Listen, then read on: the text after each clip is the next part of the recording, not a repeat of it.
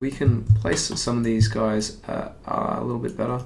So select the shell, and we can move these around and just sort of place them a little bit better if we want to.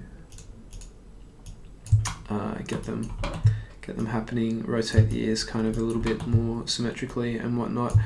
We could scale down this head, put them in different places, spread them out a bit better. Whatever you would like to do is kind of up to you. So I'm just going to go with these UVs. I've just scaled them down a little bit, so I've got definitely some space between some of these guys. Maybe even move this one up just a slight amount to give it a bit of space. But that's our UVs done. We're ready to go. I actually could, why not, I'll even flip all these over so we can select them all and just rotate them so that they're up the right way. And just say I'm happy with those UVs. We could rotate the ears a bit better. But that's practically done for this step.